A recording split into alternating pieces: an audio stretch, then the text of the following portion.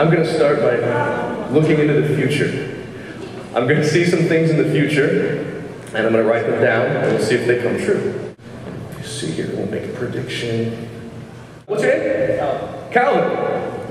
Calvin, I want you to think of a color. Now, it can be any color in the world, doesn't matter what color you're thinking of. Seriously, don't let me influence what color you're thinking of, it really doesn't matter. Seriously, Calvin, anything at all, it doesn't matter whatsoever what color. And don't yell what color you're thinking of until I ask you.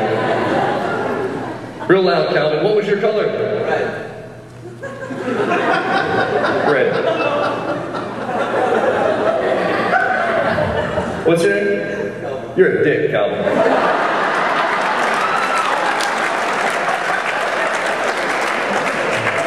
Just saying, the showcase was no fine. You want to see my prediction?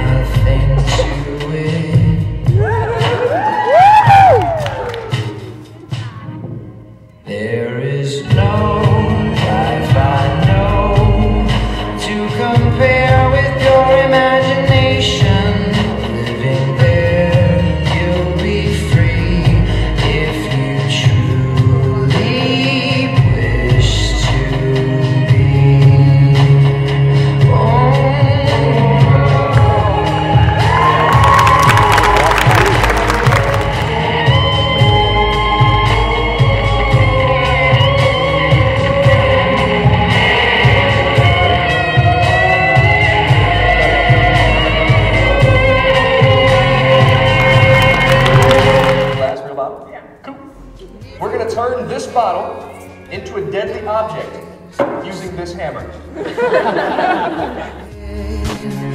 Anything you want to do it, want to change the world, there's nothing to it.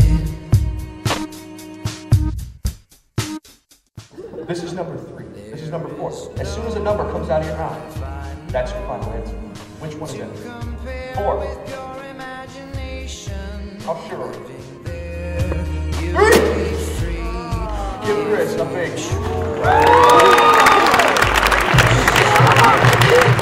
Are you right-handed or left-handed, Tori? I want you to put the chicken into your left hand, your non-dominant hand, and hold it up high. And with your right hand, I want you to do this. Go ahead of me, I'll wait. Which time? You're very gentle. Spit on it a little bit. Okay. I'm going to give it to you to unfold. Is that your card, Tori? It is. Give Tori a big round of applause. And then my father pulled out a Chinese fan. And I remember thinking how weird that was, the Chinese fan and the origami. It wasn't until then that I learned my father had spent the better part of his 30s traveling in Asia as a geisha. I never believed my father when he told me this. But then he showed me.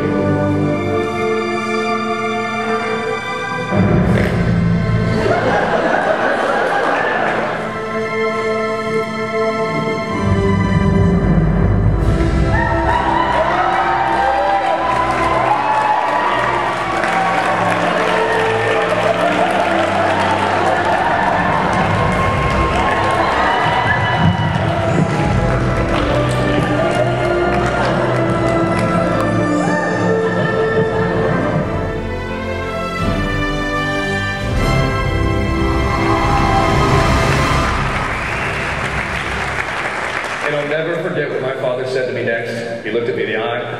He said, "Now get a broom and clean this shit up." My name's Michael Kemp. Who they know too? We'll see ya.